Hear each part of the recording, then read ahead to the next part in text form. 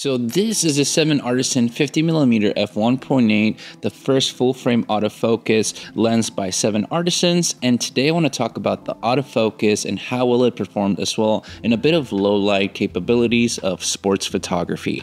I've done a video already of a review on it, but full disclosure once again, they sent me this lens. They have no say into what I'm going to talk about. They didn't exchange anything with me. They sent it to me in hopes that I would review it, and if I saw that it was useful for you guys, I wanted to do a review on it, which I wanted to share some insights on it because surprisingly for this price point of this lens, it's worked rather well. So I want to jump into talking about basically the autofocus of this lens because it is a very cheap lens, and I was very curious to see how well a lens of this caliber could perform with kind of like sports photography or a lot of movement, and especially with a low light shooting with an f1.8, since this lens is a very interesting lens because you can do quite a bit for, you know, the budget. So I used this lens setup with my tennis academy, trying to get a lot of video that I could to test out how well the autofocus would come around with my students moving and everything like that, just to see if it could keep up.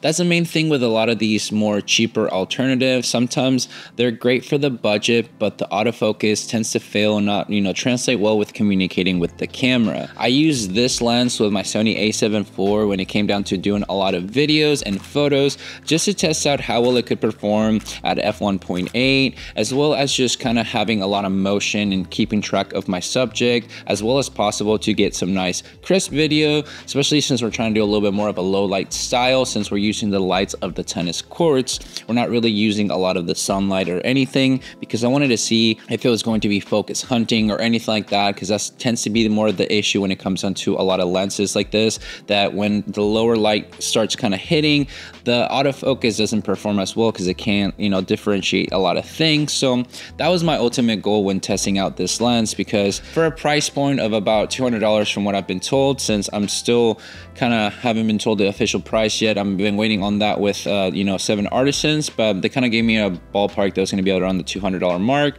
That's what I talked about before, which if it is around that mark, you can't really go wrong with this lens. I mean, it actually surprisingly performed a lot better than I thought. You had some crisp video that I was actually doing it where I was tracking my subject, I was moving with it, I was trying to make sure that everything I could capture would be as ideal as possible when it came down to getting just videos of the kids playing, focusing on them as much as possible, shooting it at f1.8 mainly because I wanted to ensure that it would have the most light into the camera to, retain as much information as possible with not having to crank up the ISO. But for me, surprisingly, this worked out a lot better than I thought it was going to work. Even the photos turned out to be a lot smoother and nicer and sharp. It really, captured the autofocus quite nicely, which that was actually something that I was really hoping for, because like I said, a lot of third-party lenses on the cheaper side, and the autofocus can kind of become a little bit of an issue. Even lenses like the Tamron prime lenses, they're like the 20mm, the 24mm, they're like, I don't know, $200, $250 or something like that. The autofocus on those actually weren't as great as one would hope for. It would hunt quite a bit, and also you could hear it quite a bit, which was kind of annoying to have that if you're trying to film yourself. I used to have a 20mm prime lens from Tamron. There was an f2.8. Got it for cheap because I wasn't sure what I wanted to get, and I used it quite a bit, and it worked out for the time being. But like a lot of drawbacks that could happen, the autofocus would kind of sometimes hunt, even if you would put it for, track yourself. So that's something to keep in mind when it comes down to cheaper side of lenses. But with that being said, surprisingly, this one had very accurate autofocus, and it would not miss a lot of the, focus points that I needed to capture my subject. I was able to capture my students playing tennis, hitting shots, a lot of video and everything that surprisingly most of the time I would have expected it to fail, but it actually performed rather surprisingly well. Now, is it going to be perfect and fast like other lenses? Of course not. This is a budget lens, but if you're on a tight budget and you want to have a good nifty 50 lens, surprisingly, you'll have a good nifty 50 lens. I mean, for a 1.8, I mean, in like about $200, and you get really good autofocus when paired with your camera.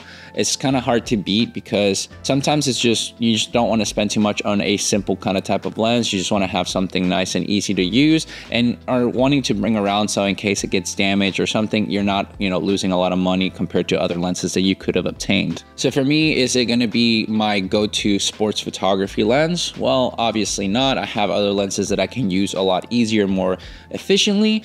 But if I was wanting a lens that I could just get into having a more prime lens and having for good low light, good autofocus on a very strict budget, you're not gonna go wrong with this one, to be honest. And surprisingly for me, I'm still kind of in shock that it actually performed this well. So yeah, it's just my personal experience. It might not coincide with other people's experience, but I mean, I've done a video before, like my only lens reviews about this lens, using it more for the studio portraits and outdoor portraits and kind of like a lot of movement kind of style of portraits just to capture the subject. And it performed pretty well, and it was very sharp when it needed to be.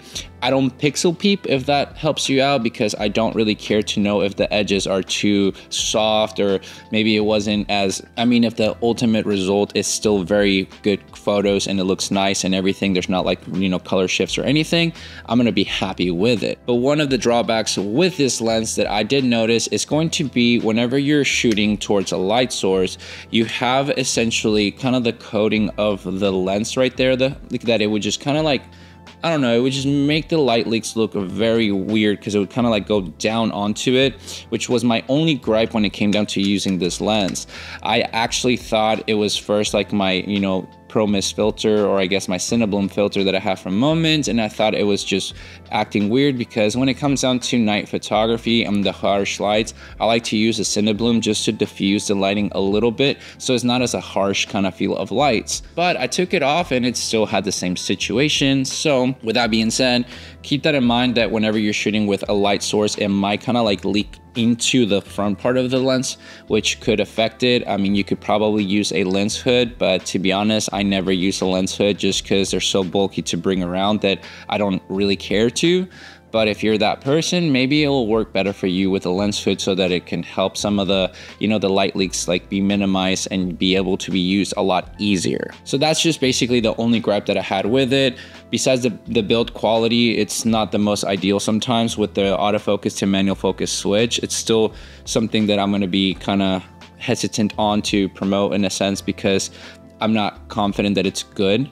I think they could have done a lot better on those aspects, or just take it off completely, because if it's not going to be done right, don't put it, because I feel like it's just going to, I guess, make people angry and then they're not going to like it anyway. I'm not like saying that it's going to be moving that easily depending how you shoot, but it does move quite rather easy. Like I'm barely moving it right there and it's, you know, moving like that, compared to if I bring this lens over here where it's more clickety click whenever you're having it, you know, like you kind of click it right there and it stays, or click it over there. If you want the autofocus and manual focus one, it clicks it loudly like that. This one doesn't really have a sound.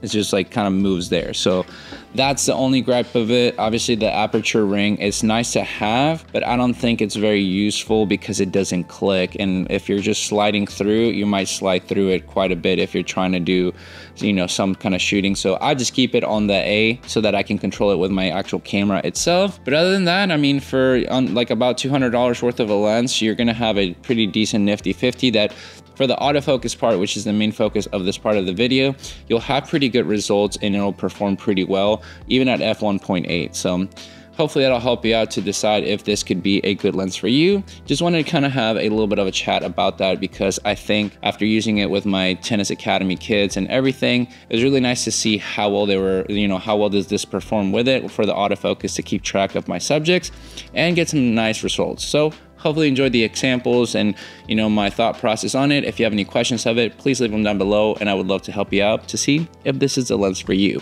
You're also welcome to check out the affiliate links about this lens if you want to support the channel that way at no extra cost to you. And if you can find it cheaper anywhere else, go for it. Doesn't hurt my feelings. Whatever works best for you is always happy for me. But with all that said and done, guys, thank you so much for watching this video. Make sure to like and subscribe, share this video with a friend. I'll catch you guys in the next one. See ya.